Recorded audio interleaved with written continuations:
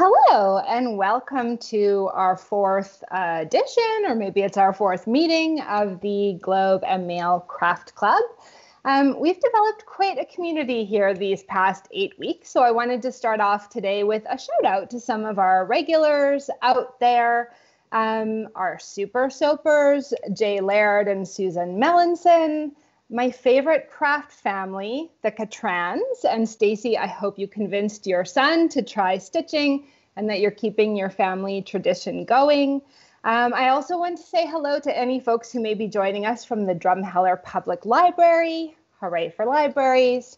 And to our craft club cats that sometimes show up on the Facebook page, Sassy and Millie. It's wonderful to have you all here. And to everyone else, whether you're joining us for the first time, whether you've been here these whole 8 weeks, or whether you're just watching the video later, it is so wonderful to have you here. I'm Jana Pruden. I'm normally a crime reporter and a feature writer at the Globe and Mail. And for the past 8 weeks, I've been hosting our sort of pop-up pandemic craft club as we work on learning creative, productive new skills during this very strange time.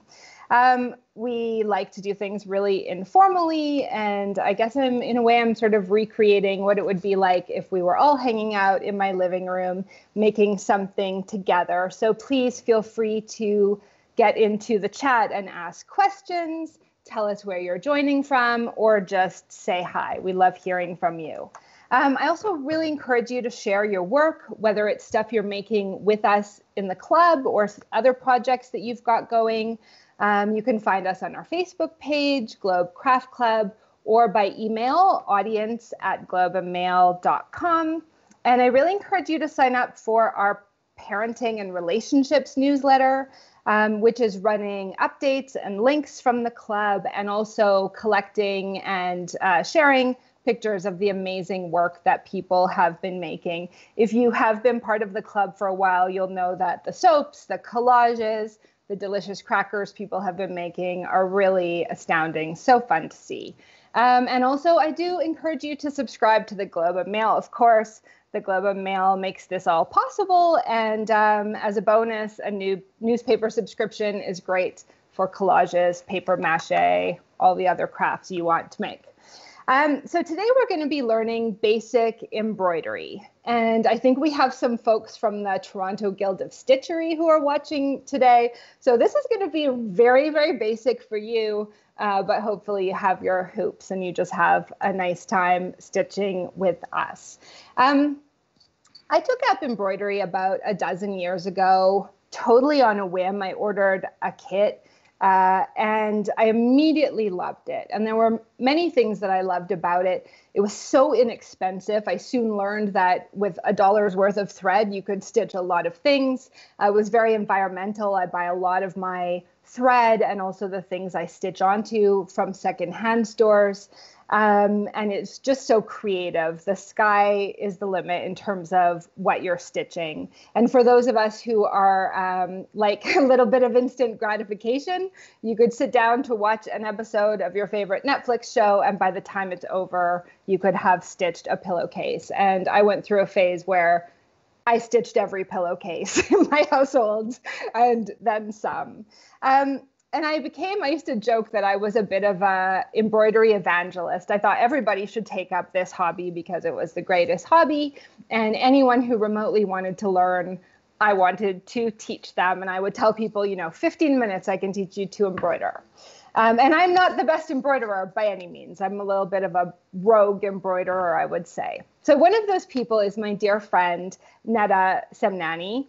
And Netta just immediately jumped into embroidery and then took it in directions totally different than what I had ever done, totally different than the way I had ever seen stitching. And so when I thought about this class, I thought it would be really interesting to have Netta join us and to come back and teach embroidery to me, the style that she does and the way that she approaches it, and also to talk about the role embroidery has played in her life. those of you who have been here for a few classes now, you'll know that, the making of the thing is part of it, but there's a lot of other parts of it as well. Netta is a brilliant journalist and writer. She's based in New York, and she is so pregnant that she might actually go into labor during our class today. But she has promised me that if it happens, she will keep stitching. And, we like a little bit of element of danger and excitement here. So that just continues that. Welcome, Netta. It's so wonderful to see you. Well, it's so lovely to be here. I miss you. So this is such a treat for me. It is such a treat for me, too. Do you remember the first time we embroidered together? The first time we embroidered together in the same room, I want to say it was during our Friendsidency. Is that right? Yeah. And I came up when I went to Edmonton and stayed with you, and we wrote and we stitched. That was such a brilliant. Not only did Jana teach me like firsthand how to embroider. I mean, I'd been embroidering for a while, but then she taught me how to make a fur hat, which is just such a specific Canadian skill, it feels like. So I have my little fur hat from. That's right.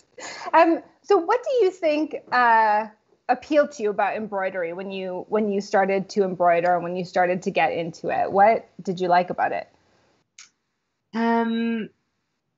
It's so, well, I think, I don't know, maybe this is like too much information to jump into right away, but I was in a pretty, I mean, you know this, it doesn't matter. I was in a pretty dark place when you taught me. And you taught me long distance. So it was more like you sent me, I don't even know how it came up. To be honest, I can't remember. But my memory is you sent me off with like a list of goods. And then I don't remember if we were on the phone or we must have been. But I think I couldn't wait for us to actually connect. So I just got my needle and I like maybe texted you a couple questions. And then maybe I did a Google or something before we actually sat down and did stitching together. And it just, there's something about it that feels so meditative, and it feels, I mean, there's the instant gratification, but there's also, like I couldn't stop stitching in the best way. I mean, I was really hurting at the time. And so I just remember like anything that wasn't like nailed down, and even some of the things that would just get like pulled up, and then like I would stitch. Like I don't even know if you remember, like I would send you pictures of like canvases from like that I pulled off the wall, and I was like, I don't know, am I doing this right? And you you put up with a lot. You put up with a lot. So this is, a warning and also a sales pitch for embroidery that you can embroider anything that you have. I've embroidered clothes, as I said, pillowcases, cushion covers, napkins, tablecloths, pretty much any fabric you can embroider on. What are you going to be embroidering on today, Netta? It's one of those like fancy, I don't know, I bought set of sheets, and they came in these like random linen bags that we've been sitting around being like, what are we going to do with these bags? So they look kind of like this. I'm not trying to give do any sort of advertisement, but I have had these pile of random bags that I've now cut up. So I'm going to be doing it off of that, which makes me feel a little bit good about not wasting a thing. And I have a sort of a napkin or possibly handkerchief that I bought. I bought a big pile of them at a secondhand store, just really plain white cotton. And I'm going to be stitching onto that. So as anyone joining us knows, we did make a template of our craft club logo. This is just something for us to work on. It was sometimes called a sampler to try different stitches. But let's talk a little bit about choosing a pattern. How do you decide what you're going to stitch? Where do you look for patterns? I mean, it depends. I mean, honestly, sometimes it depends on the mood. Like, I have, you remember those adult coloring books that were super popular a few years ago? So I actually bought a bunch of them on clearance or whatever. Like, they don't, you can find them anywhere now. And actually, coloring books are kind of great. Magazines are great. And sometimes if I don't have an idea, I'll just be flipping through. And if something catches my eye, then I'll tear out the page, or sometimes I'll Xerox it. And then this is a Jana Pruden original suggestion, is the carbon paper.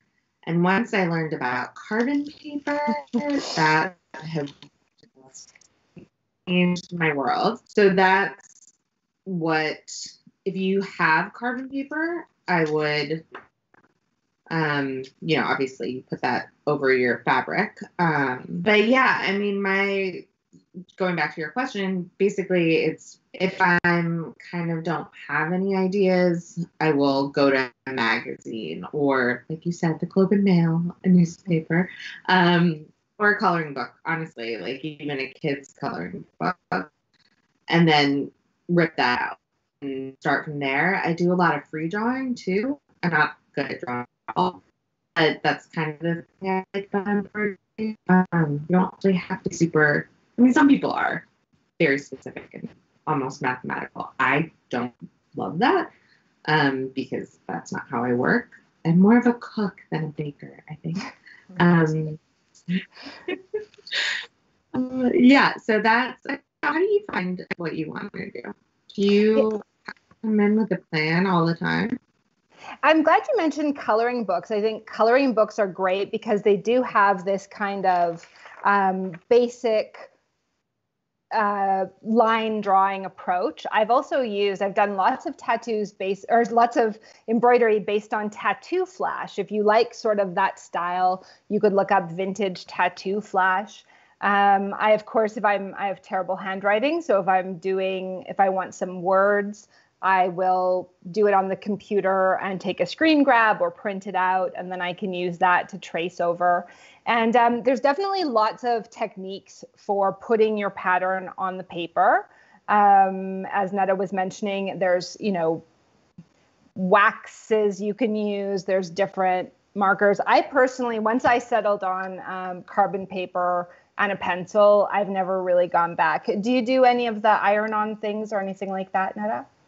No, I don't. But when so I use generally pencil if it's lighter, and then I have a chalk marker that I use on darker fabrics. And yeah, that's pretty much, it's pretty simple in terms of like, but actually the trick that you gave me for not having, my printer wasn't working. So Jana also had a trick where you just put your paper over your computer screen. You like turn the light all the way up, and then you can trace it on the screen, which was helpful in this case, but also reminded me that has now opened up the internet in a whole new way. I've also done that on a window, where if you have a printout and you don't have any carbon paper, you could actually tape the printout to the window and hold your fabric up, or tape your fabric up. But I wonder if we should start putting doing our tracing. Do you have any tips? I mean, I basically just go through with a somewhat dull pencil. Do you? I'm using a pen and not a pencil, mostly because I haven't used this fabric before, so I'm not sure how it'll transfer or how easily it'll transfer, and it's easier for me to keep an eye on my lines and press down with this type of pen, which is just your standard whatever. But I know you like pencil a lot. I tend to just use my embroidery method is what is lying around and how quickly can I start stitching. Jana's a little bit more methodical. Really, really not. I think some of our quilters and stitchers who are very careful are probably, this might be driving them crazy watching me just go after this right now.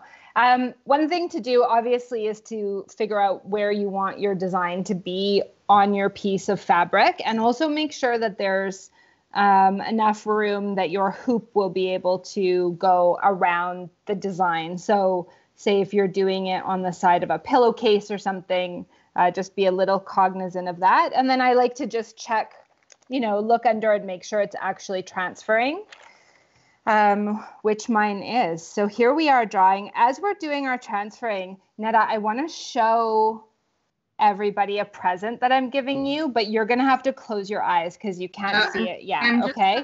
I'm going to look down. I'm not even. Okay. Don't you dare look at the screen. Promise? I'm not looking. I swear okay. I'm not. So Patrick's gonna put up a picture so I've commissioned my cousin to make this.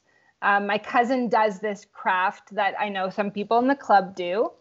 And so hopefully you can all see it. It also has some elements of Netta's passions and work in it. And hopefully it's up there. I can't tell if it is or not, but I'm so excited about it. My cousin did the most beautiful job, and I would like to learn this particular skill one day. Sorry. You can look up now anytime. I think it's off the screen. I didn't see it. This design with the letters, there's sort of a double block there. I'm being super lazy and I'm just filling them in. I don't know if you can see that. I'm not going to stitch all the way around each letter. I'm just going to stitch one line per letter.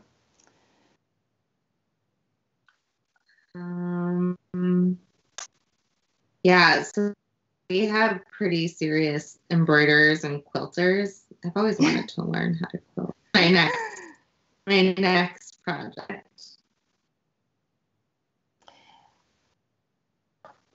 So as we're doing this, okay, so I have a note here that your main shot is glitchy, and you're freezing a little bit. Is there anybody in your house streaming? That's one question that's being asked, because they're in trouble if they are. They shouldn't be. There shouldn't be anybody on the internet, but I can't. Yes. Should it not be plugged? I wonder, they're asking if your computer is plugged in. It is plugged in, yeah. Should I I'm not hearing. They're going to drop it and call you back. So don't unplug it. They'll drop it and call you back. And luckily, everybody's just hopefully transferring their pattern right now. And I will just do a song and dance if we lose you momentarily. You stop my little...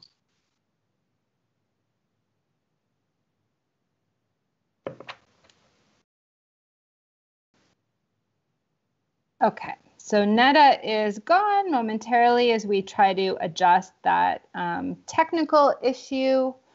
Hopefully I'm still here and the rest of you are still here.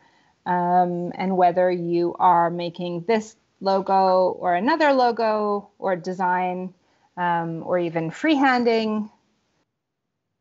Am I back?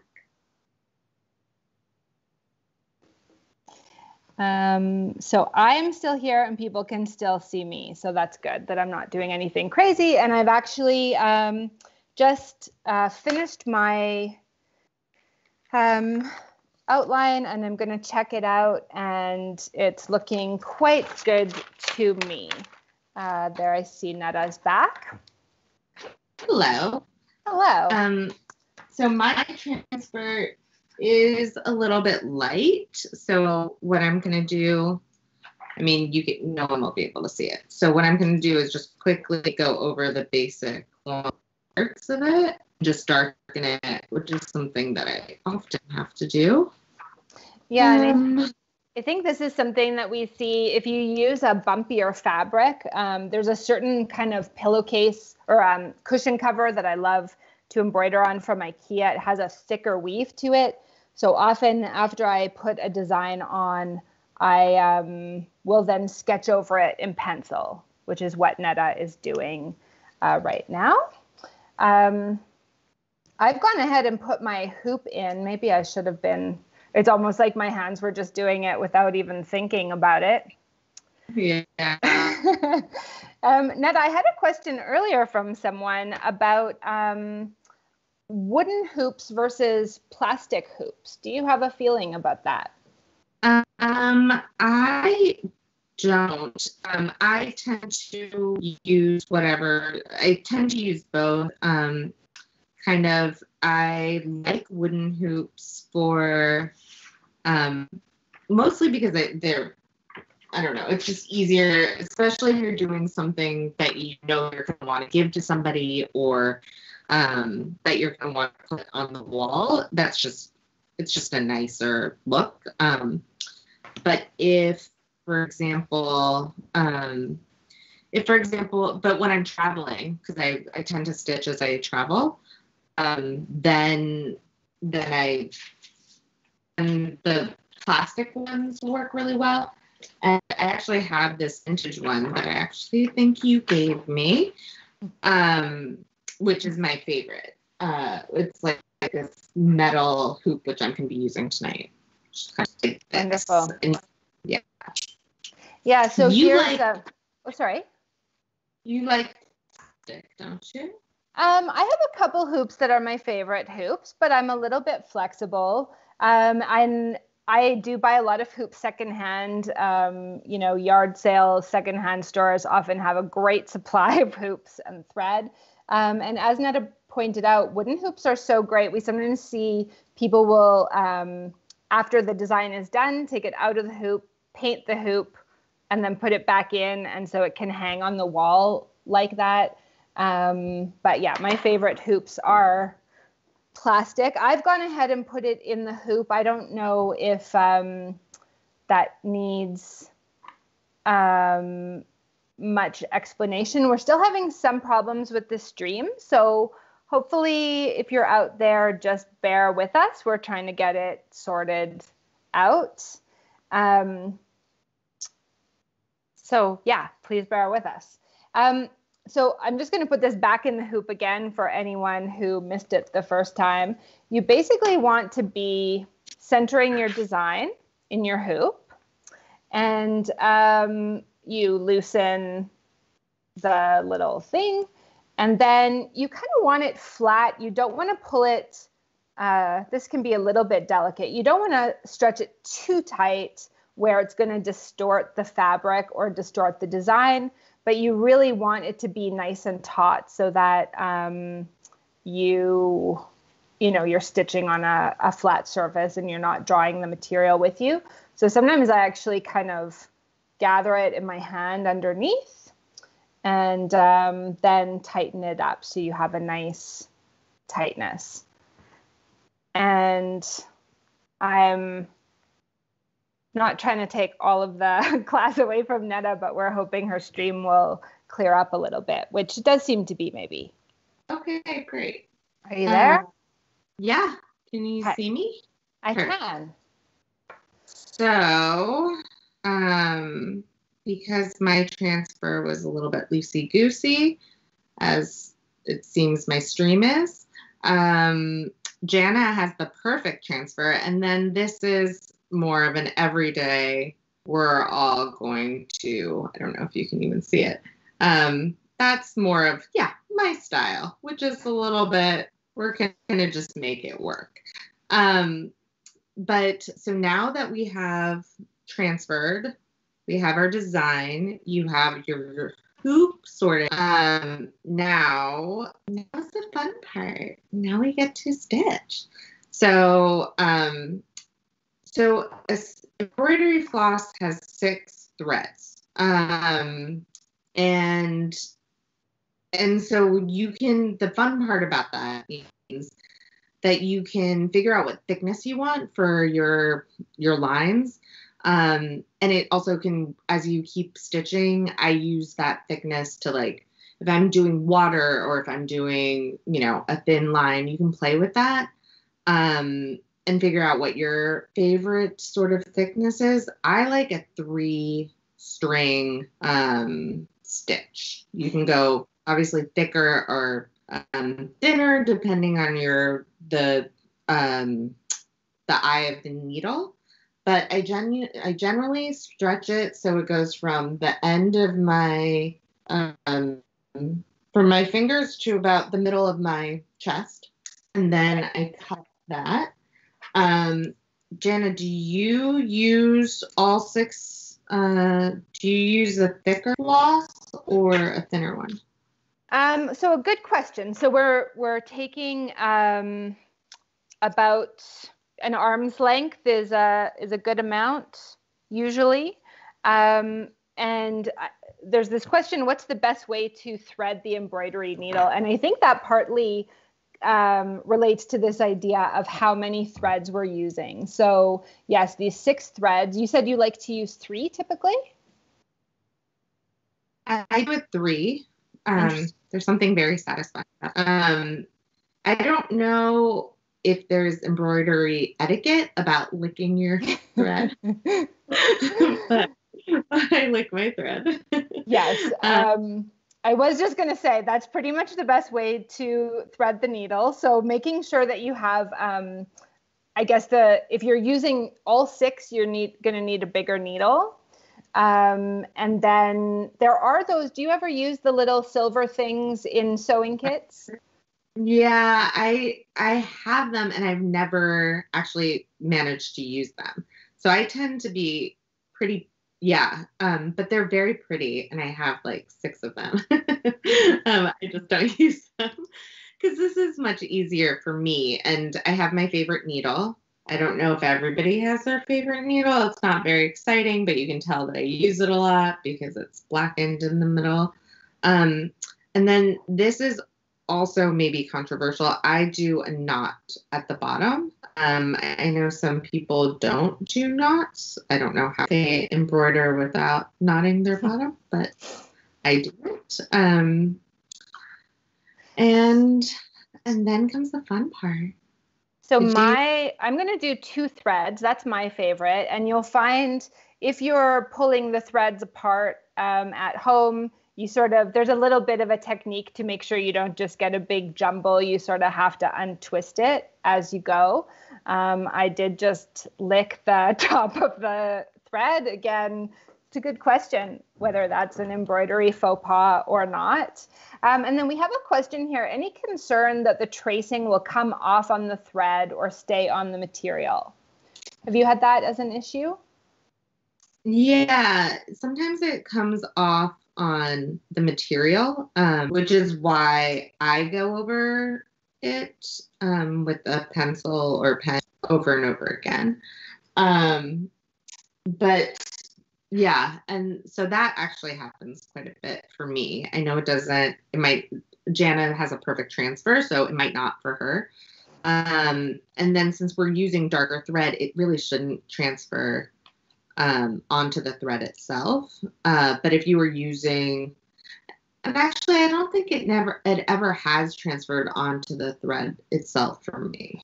But for sure it fades on the parchment. So that's something to think about. Is there another question?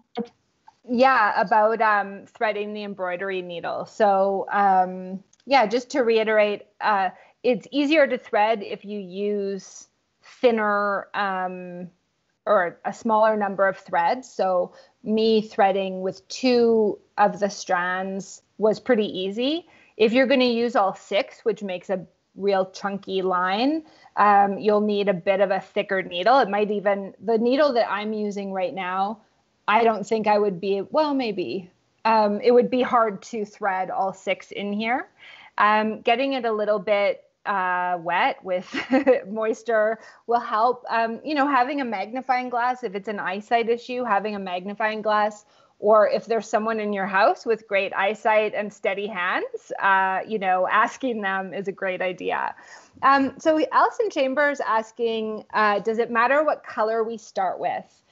What do you say to that, Netta? No, I mean, I don't think so. I think you should start with whatever color is going to make you happy. This should be something that feels really good. Yeah, so start with, I wasn't feeling black tonight. I went with a green.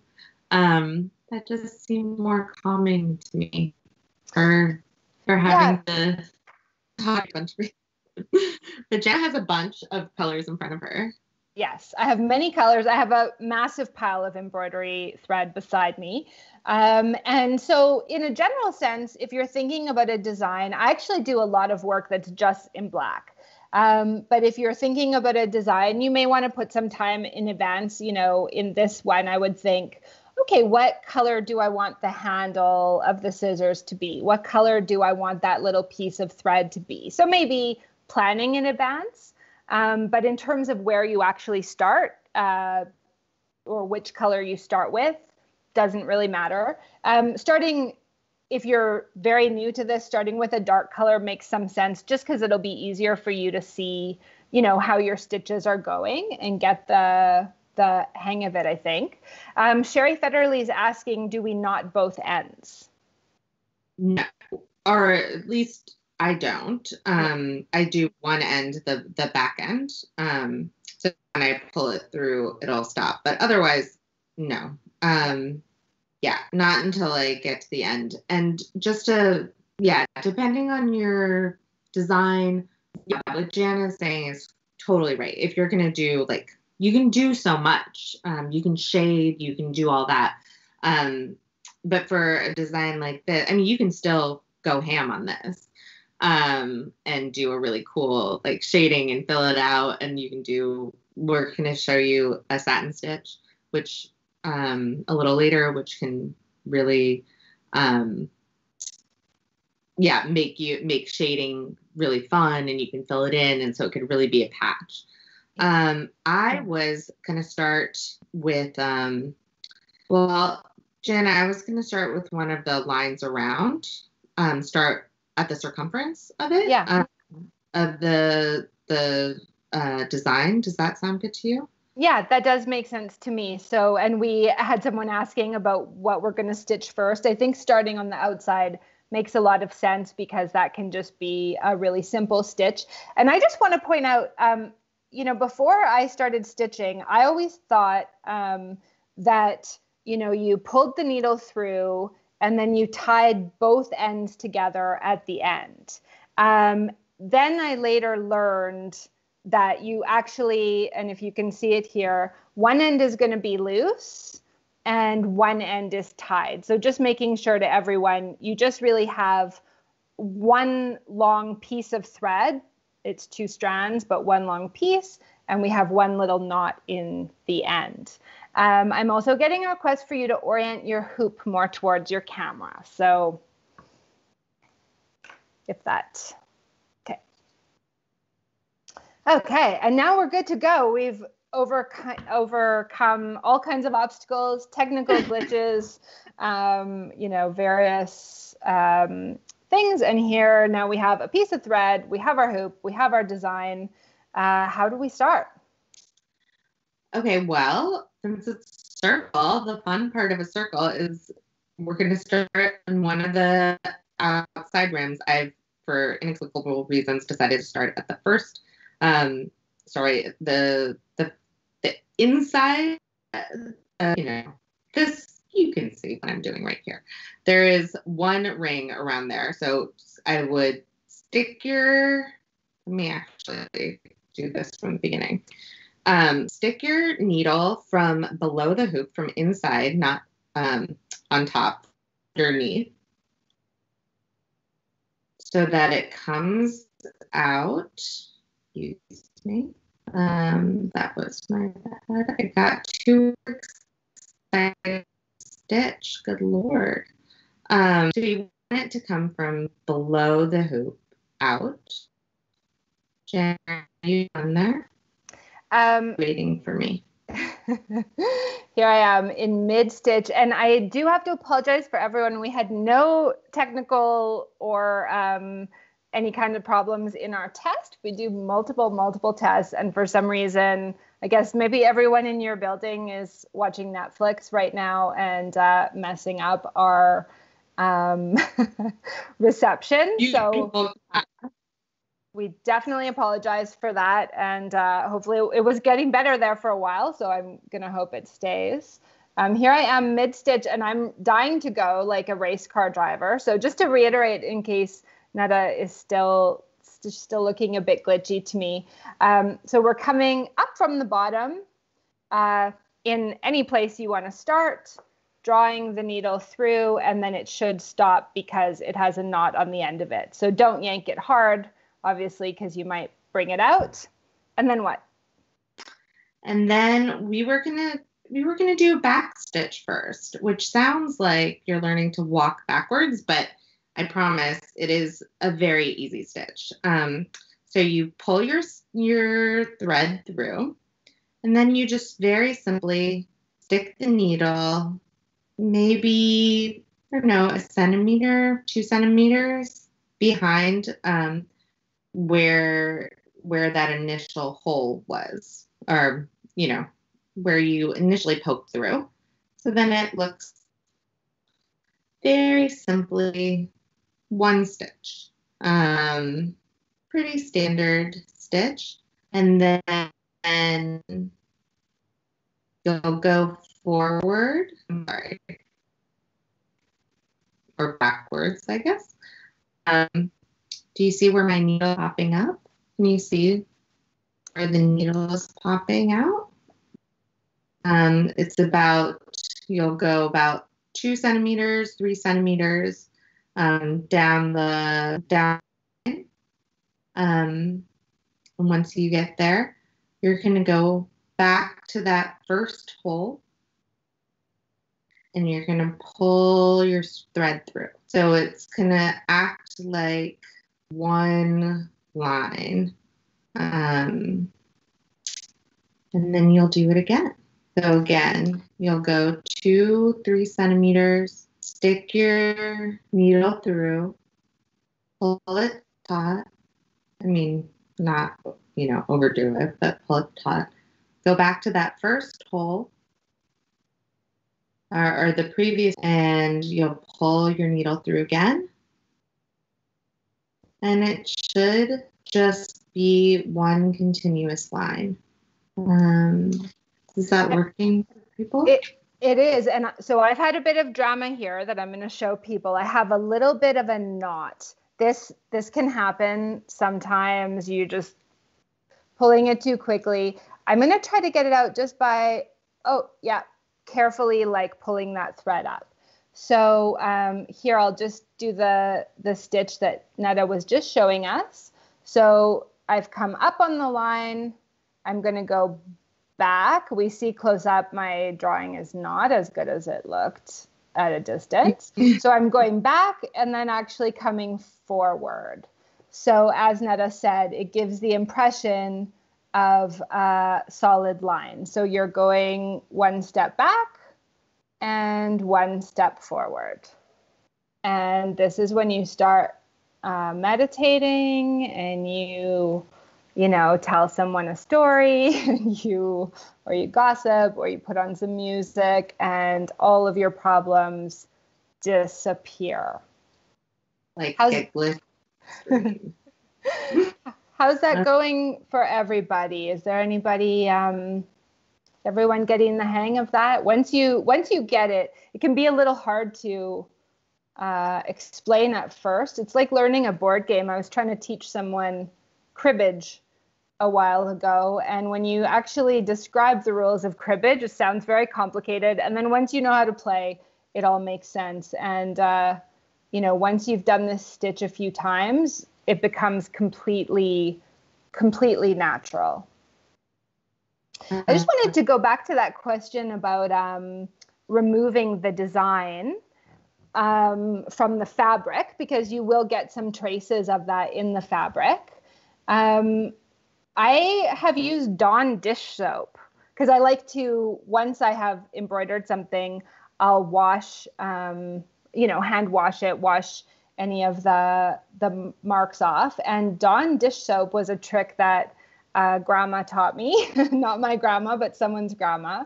And it works really well for taking off any leftovers of the design. So yeah, I'm good. Yeah. Because before you start, I mean, again, if you're doing something that you're really excited about, that's going to be a lot of work, that you're excited to give as a gift, then you might want to do a little wash of your material and an iron beforehand, and the transfer will happen much more easily. But also it'll be a smoother ride, a smoother sail, one might say, through your design. Is everyone getting stitches? Is everyone feeling good about the back stitch? I hope so. I'm not getting any questions at the moment. I assume that's probably because everyone's hands are busy stitching. Neda, do you want to talk a little bit about, these things that you started to get from stitching? As you told us earlier, that was a bit of a difficult time in your life. You were dealing with some things. And why do you think that stitching was helpful? I think because, this is one of the things about, I think, crafting, but stitching and needlework specifically. I think there's something ancient about it. I know that probably sounds a little bit overblown to some people, but there's something that feels almost instinctive once you get a rhythm down. For me, it connected me. I felt very connected to history as a woman, as a Middle Eastern woman. My great grandmother was a seamstress, and my grandmother did embroidery. I didn't know my great grandmother, and my grandmother never taught me, but there's something about it that feels like in the best way.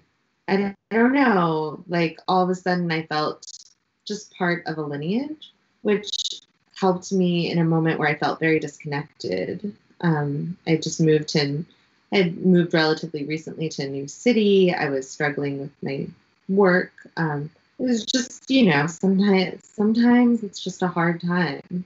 And finding that connection. And there's something about, Jana, you and I have talked about this, that when you are stitching, when you're crafting, when you're putting your time and energy into a thing, it's almost like you infuse that thing with wherever you are in that moment. And if what you need is healing, for me anyway, what I felt like I needed was direction and healing and just this feeling that things will be okay. So that, sitting around for hours, truly hours, I gave myself carpal tunnel.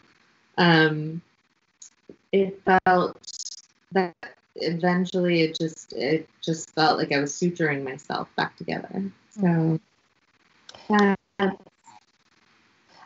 have a couple of questions here. One from Vass. Does direction matter? I'm left-handed and feel like going the other way. What do you think about that, Neda? No, I think as long as you're going back that once you're doing that one stitch back to go forward, if that means for you going in the opposite direction, I think that should be fine. As long as it kind of looks like the line is, the line is coming together and it's an unbroken line, more or less. Mm-hmm. I think you're good. So this is a very good question. How hard to pull on the thread / fabric? That's a great question. Don't over pull, because I have done that. And it depends on also on your fabric. The fabric I'm using is a little bit more delicate than I would like to, or that I normally would use. Yeah. So a fabric like this, go ahead. Oh, yeah. No, I was just going to say, I feel like this is, that's a key thing to make sure you're not puckering it, but also if it's too loose, the stitches can look a little bit saggy. Do you hold your finger like behind the stitches? I do, just to know where, where my last one was. And I'll also, I don't know if you guys can see it, but what I'll also do to make sure that I'm on the right line is I'll kind of push my needle gently behind it so I can see it kind of coming up, and then I'll stick my needle through. But yeah, I mean, I also think that you'll figure out what kind of yanking is for you. Yanking is a pretty easy thing for me. So it's that, and once you get a rhythm down, for me, that's like the key part of it, is finding my rhythm with the stitches. And that means not pushing too hard, not pulling too hard, not, as Jana said, not puckering, and not creating kind of big old holes. You kind of want it to be smooth. And this is where just keeping a finger on the back can be really helpful. I remember one of the first pieces I did, and I was so proud of it. And then I looked at the back of it, and it was all a big jumble of knotted thread. So you really want to not have knots on the back if possible. So Mary Lou has a question. Do you go down the same hole or just near the stitch when you're doing the back stitch? I try to go through the hole. Yeah. So do you go through the same hole or just near the stitch? For a back stitch, you go through the same hole. Yeah. Yeah. I mean, it might not always be exact, I guess, depending how careful of a stitcher you are. When I look at mine, I'm not sure I'm always going in the same hole, but yes, that's sort of the ideal. And if you can see here, that just going straight back into the hole that you just left. Question from Judy, and I just did this and I maybe should have pointed it out as I was doing it. How do I end one piece of thread and start the next? I'm just about to get there. Oh, so perfect. If you hold on 1 second, I can lead you through. I had to go put some lights on. The light is changing so quickly these days that it used to, I could rely on a certain type of darkness. Now it's light. So Judy and Vass, what do you do when you run out of thread and need to start again? So conveniently, that's exactly the point that Netta's at, and she's going to walk you through it. Yeah. So when you kind of get to where you feel like you've played chicken with the end of the thread as much as possible, some people can go all the way to the tippity end. I don't. But anyway, so you flip your hoop over. This is how I do it. Flip the hoop over, and while there's still a little bit of give, actually, let me show you from the beginning. Sorry, like Jana, I just end up doing things automatically. So I will make sure there's a little bit of a gap. I hope you guys can see it, between the thread and the end of the thread. So it's like almost like a little loop-de-loop where I can make a knot.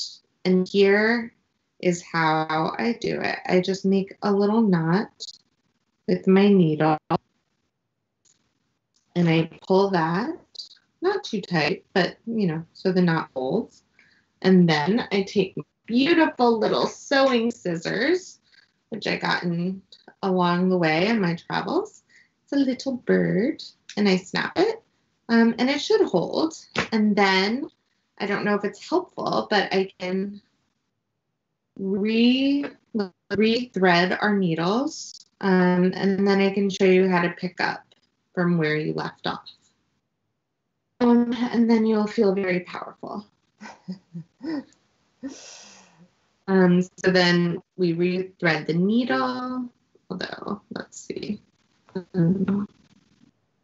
Jana, where are you in your... Well, I'm closing in on closing the hoop. I'm kind of motoring here, so that I will show people knotting on mine as well. Great.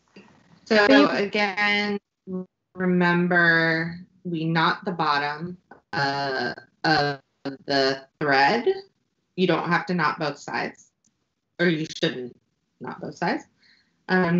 Make a good knot there, and then so for back stitch, to restart back stitch, wherever you ended it, go forward, 2 centimeters, 1 meter, whatever, however small and tight your stitch was. Go forward, pull out the thread, and then you'll go back. You pick up right where you left off, like a conversation, and you pull it through, and you pick it up again. And it looks like I'm getting pretty close to the end of my that particular line. So once we get there, Jana's already there. But once I get there, I can show you 2 different ways. Or maybe, I don't know how Jana's going to do it, whether she cut that line where it lives or just going to move along a different way. But I can show you 2 different ways for us to move through our design, our sample. So I'm just going to, as you'll see, I just completed this circle here, my inner circle out of black. And so I'm just turning it over. I'm going to tie off. People do have many different techniques for this, and more careful sewers have really nice ways they make knots. I'm a bit of a rogue embroiderer, so I often just do a little knot like that. Again, bringing it taut, and then, I don't know, sometimes I do a couple just to make sure it's going to stay, and then cutting off its little tail, just like Netta said. And I think I might switch colors for our next area. So I wonder, you were going to teach us a couple of different stitches. And so I'm thinking maybe I'll do this outer line. I'll pick a different color. Are you ready to move on to another stitch? I could sit here stitching all night, but, people may have something else to do. I don't know. I think probably another stitch that is really useful. So now I know how to do a basic, you can line a thing now. And so now let's fill in. We did the inner circle. And this is kind of my way of cheating. Jana is doing a different color, but I'm going to show you how to do the satin stitch, which I have no idea why it's named that, outside of the fact that probably because it's tightly woven together and then it maybe looks a little satiny. You can do a pretty basic satin stitch, which is, for me, we're on the inner line. Go straight to that outer circle line, and you'll stitch from the bottom to the top. You'll keep it pretty close. So I think as close as you can get without, Can you move your camera closer? And I think, so I was going to pull these apart and do two strands again.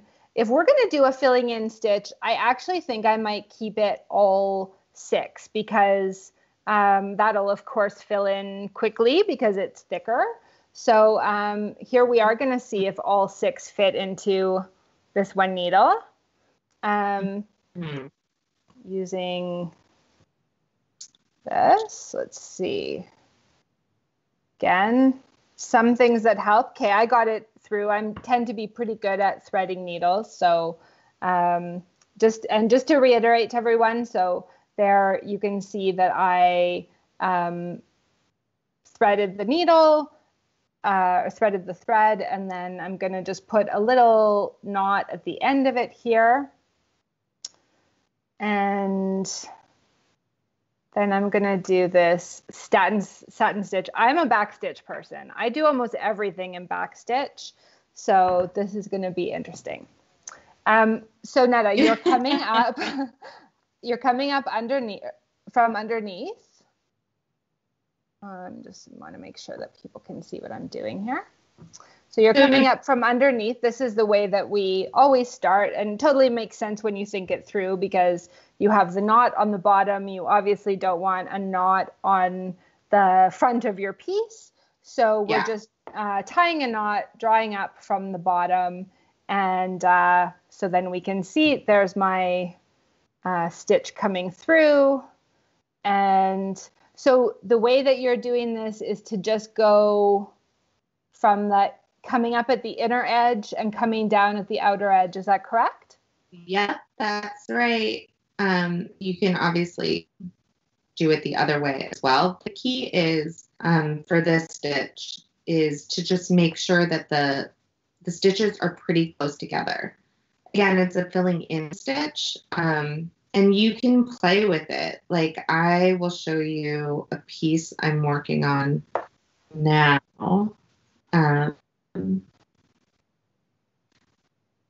Again, using a version of this stitch to shade, to fill out. It's nowhere near done, but it might give you an idea. It's really versatile stitch. When you go on Instagram and you see these really cool, I don't know, pictures of animals or plants, people generally use some version of this stitch to kind of to do that. But it's also a really practical stitch. You can make an outline so quickly, like a thick outline. You can frame a piece, all of that stuff. I'm just going to show people I did get a little tangle on the back. That's one of the things about keeping your finger there is that you can feel. So then I'm just like kind of picking it out, make sure everything's straight again, and then pull it tight and start again. So Netta, will you do an outline? Would you do an outline on the outer line as well? Or this satin stitch is going to become our entire outline? I mean, this is...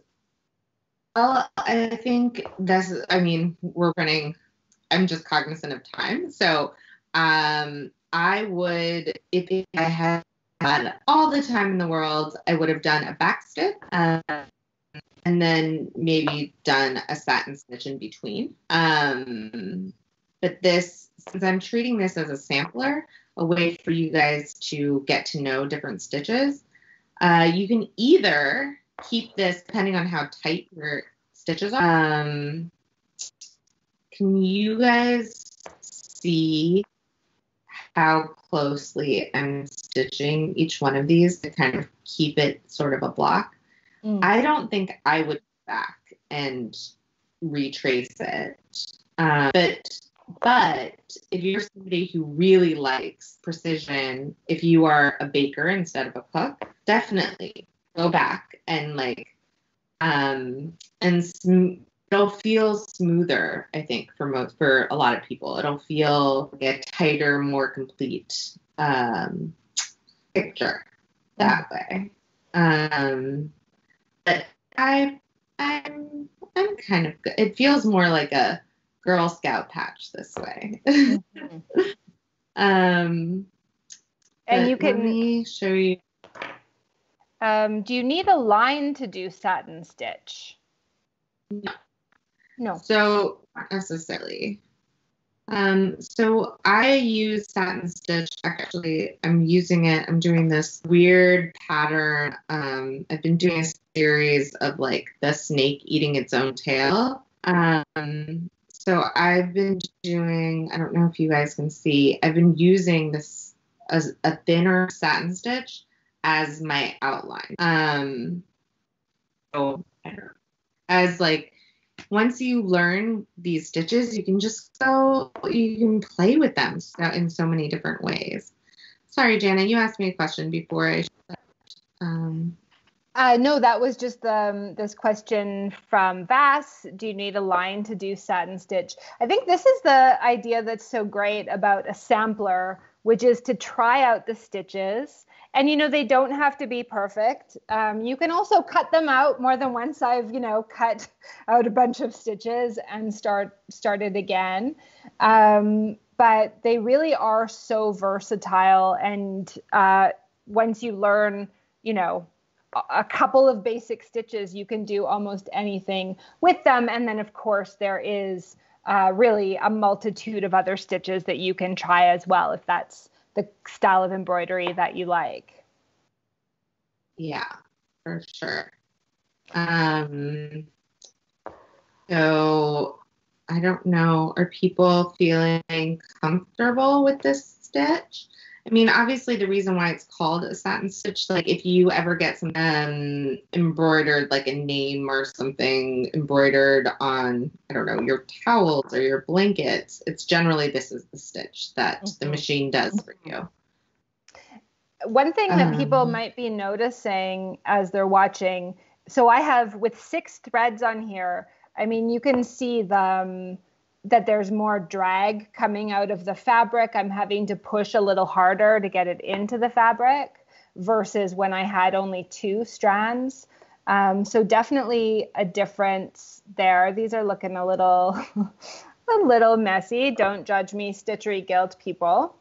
I do have this product that I love. I swear that, they haven't paid me to endorse them.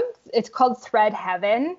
And you just actually like drag your thread through it. And when you're using thicker thread, it can actually just makes it a little bit more slippery. So let's see if that made a difference. One of the questions is, what is the hardest stitch? Ooh, I don't know what the hardest stitch is. There's a stitch that I haven't quite mastered. Well, I haven't mastered it at all.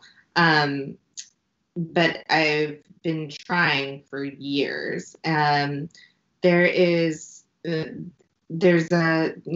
traditional Mexican embroidery that I'm obsessed with and in love with and would love to learn. And unfortunately, I can't find a class near me.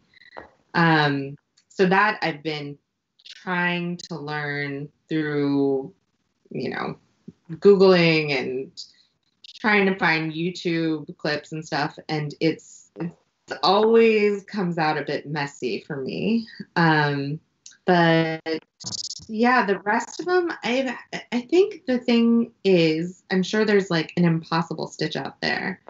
That if you find the right tutorial, most stitches I've found can be, you can champion them after a while. I think a sampler, again, is the right way to do it because it's all practice. Mm-hmm. And your finger kind of that muscle memory kicking in. But and a lot of like the more complicated stitches, or they look complicated and really beautiful, when you break them down, don't tend to be that difficult. I don't think. Jana, is there a stitch that has flummoxed you? No, I think you're right. I mean, there's certain styles of stitching that I think are very difficult. It all depends how intricate the stitches are, how little the stitches are, and that's one of the beautiful things about it is that it can be as challenging as you want to make it.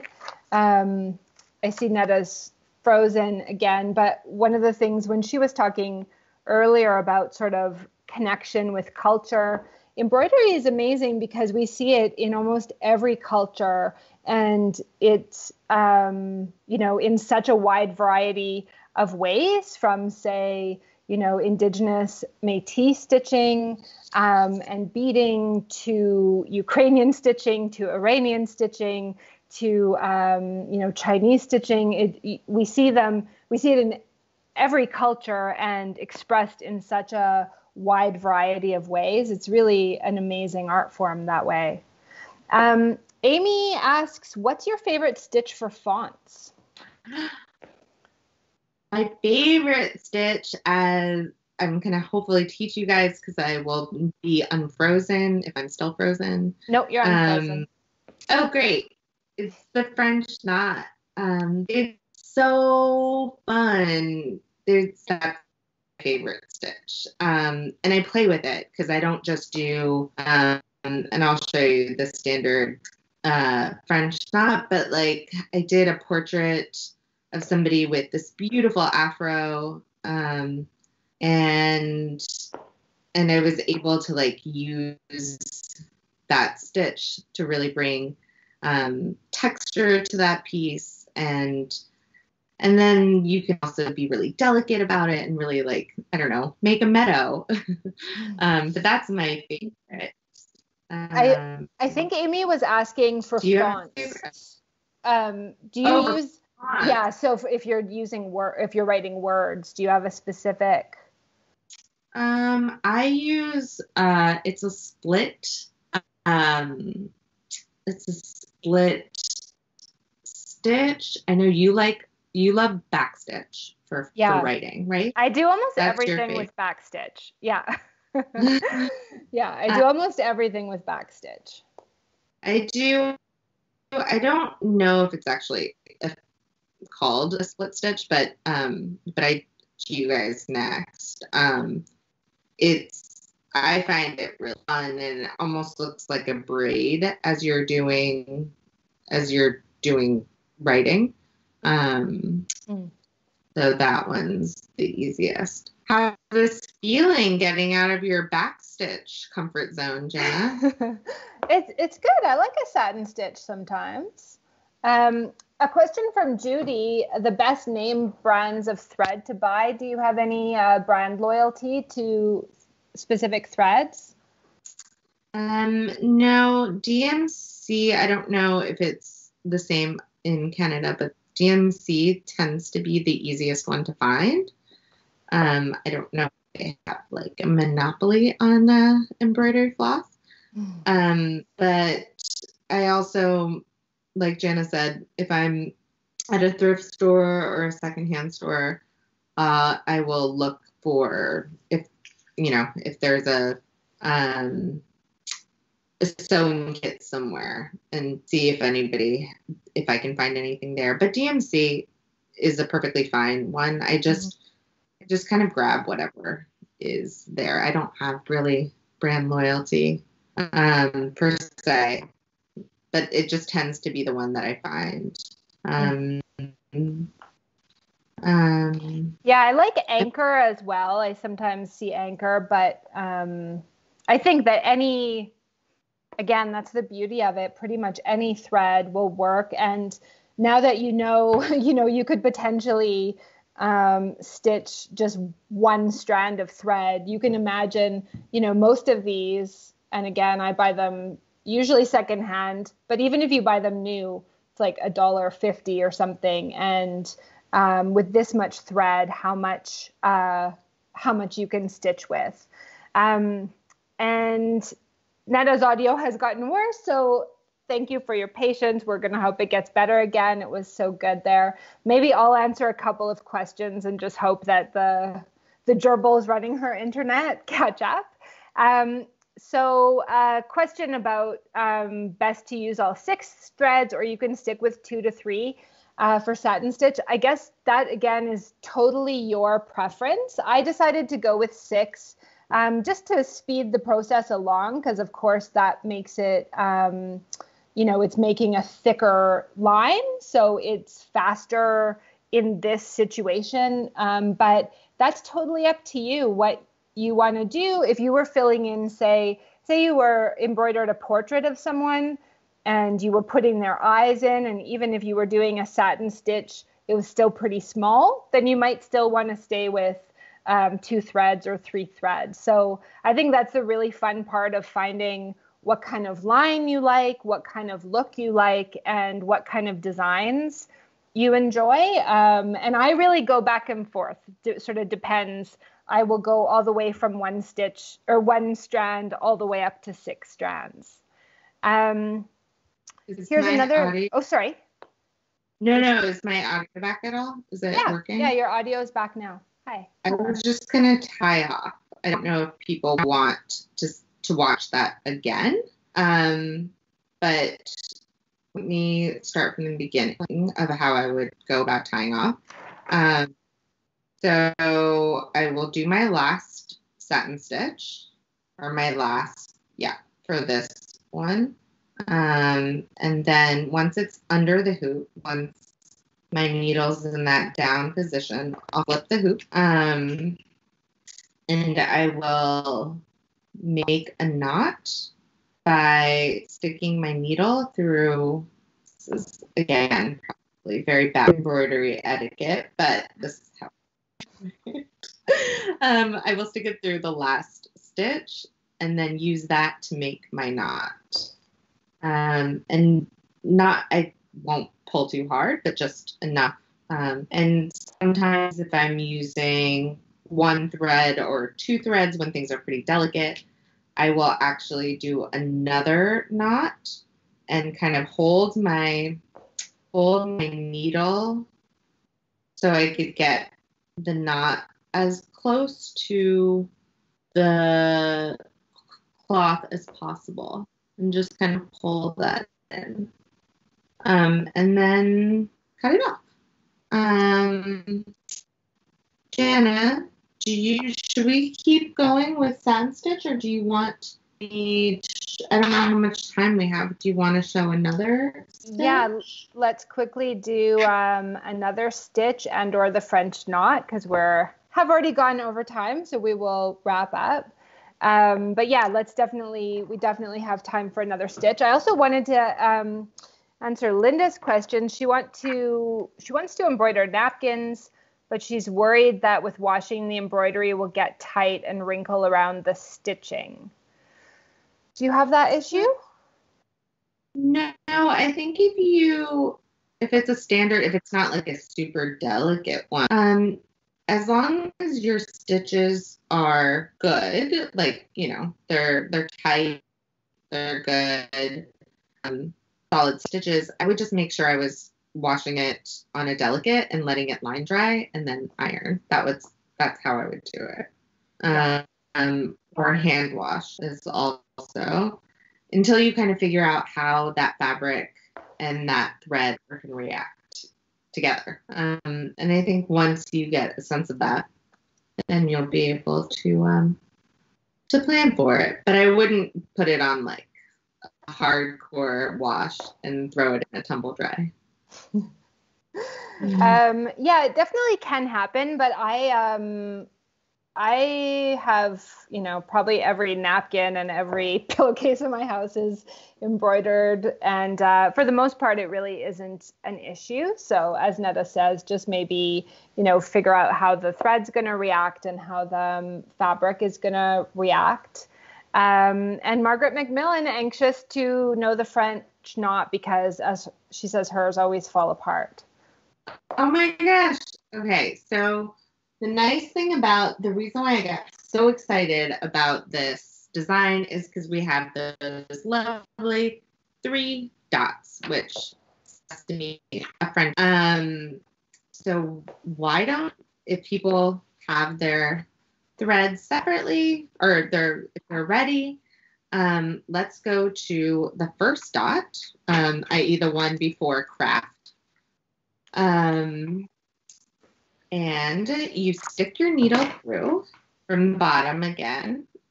And I pull it to the end. Let me make sure you guys can see. Okay, let me try to get as angled as possible because this is my favorite and I want you guys to love it like I do. Jana, can you see my hoop? Okay. Yep. So I stay pretty close to the cloth on this one. This is, again, my method that I figured out over the years, but I will take the needle, pretty close to the cloth, and I will wrap the thread once, twice, 3 times, and then you stick it back into that hole, or near the hole, but yeah, back into the hole. And the trick is making sure it's not too tight and not too loose. And then let me pull it through. And then you pull it through. So I'm just showing people I've changed color here. So I'm putting my needle pretty close to the fabric and I'm wrapping the thread around 3 times around the needle, and then I'm trying to hold it tight and push it back through. Mm-hmm. And then pulling it tight. And I used 6 again for this, just so that it would be nice and chunky. And just to do it again, we only have those 3 dots, but I'm going to go rogue. And I know, Jana, it's real scandal. And do another French knot right next to it so you guys can see again. Close to the top, 1, 2, 3 around the needle. And then back through that. Oops, not that step. One more time. 1, 2, 3 around the needle, then back through that hole. And then I pull it down. And the trick is that kind of not too tight, not too loose. And then now there's a bit of a knot. So that didn't work, but hold on, let me do it again. So in the meanwhile, I have my little one there, my little knot. So I'm going to tie it off and move to another one. And because I'm going to do all 3 of those little knots in blue. And I sort of just abandoned my satin stitch for now. I'll go back to it after. So here I am knotting my thread again. I just cut it off. I'll go to one of them, this little spot in the middle here. So again, I have my blue thread. It's knotted on the end. I'm coming up through. I'm going to go really closely, wrap it around 3 times, and then stick it back sort of right close to it. It's a little bit careful. You don't want to jostle it too much at this point. And then I'm bringing it through. It's a little bit tight there. And then you can see it just popped into a cute little French knot. And I'm going to tie it off, and then I'm going to do that one more time. This, it seems like such a delicate and precise stitch, and yes, it is, I'm sure. But one of the things that I like to do is, instead of doing, if I wanted, like I did a scene with a weeping willow. This was years ago, and I started just playing, going 1, 2, 3, 4 wraps around and seeing how that played. And it really, again, brings such fun texture. And you can you can just, make make it feel like there's a cascade happening. Like there's, a different kind, you can make different kinds of leaves, foliage, hair. Or you can just, do a cute little front dot for a button. There's so much fun things that you can do with it. And it's such an easy stitch. It feels so fun. So that's my favorite. That's 3 stitches, y'all. One thing I'd like to tell people, it's a total secret, but if you embroider something with somebody's name on it for them, they think you are the best, like most brilliant person in the entire world. And it's very easy. You can just print out their name. I sometimes, when we were talking about tattoo flash, you can have the little classic heart with a scroll through it, write someone's name in it, embroider it on a hanky. It'll take you 1 to 2 Netflix episodes, and then they think you're the most brilliant and thoughtful person in the world. So not to give away all my secrets, but that's a very nice, thoughtful gift, especially right now that we can be sending to people. I see we've already been an hour and 20 minutes, so we probably should wrap up. Is there anything else you'd like to say, Netta, about embroidery or about... Well, I'm so sorry for all the technical difficulties. But I hope you guys, at least these are 3 stitches that can take you lots of places. And I hope that even with all the glitching, there was some part of this that made you fall in love with embroidery. That was really important to me. Well, thank you so much. And I do apologize. I don't know why this happened. We tested against it and had no problem, but that's life. So hopefully you were able to get it. And I will certainly be around the Facebook page to answer questions. And there really is the great thing about embroidery. Again, I warned you, I'm an embroidery evangelist, is that it really is unlimited creativity. There's all kinds of different stitches you can try. There's all sorts of different approaches you can experiment with as you find your style. And I'm going to keep working on this, and I'll post it in a couple of days, what I end up with. And I hope all of you will too. So I think we'll probably wrap up. I wanted to thank our Globe and Mail team that are working behind the scenes, Patrick, Deb, Lori, Lacey, and Jesse, probably who are all having heart attacks like me at the technical problems. And of course, I'd like to thank all of you for joining us and bearing through some glitches. And a reminder that we'd love to see you on our Facebook page, Globe Craft Club, and also to sign up for our parenting and relationships newsletter, and to keep in the loop about our upcoming classes. Please watch for information and supplies for our next class on March 16th, when we're going to be learning basic bookbinding and making recycled notebooks with Catalina Sanchez from Toronto. I'm really excited about that. I love notebooks. I'm your host, Jana Pruden. It's been such a pleasure to spend time with you, and I hope that you're going to spend the rest of the evening stitching like I am. Thank you so much for joining us. Thank you, Netta. It was wonderful to see you. Good to see you.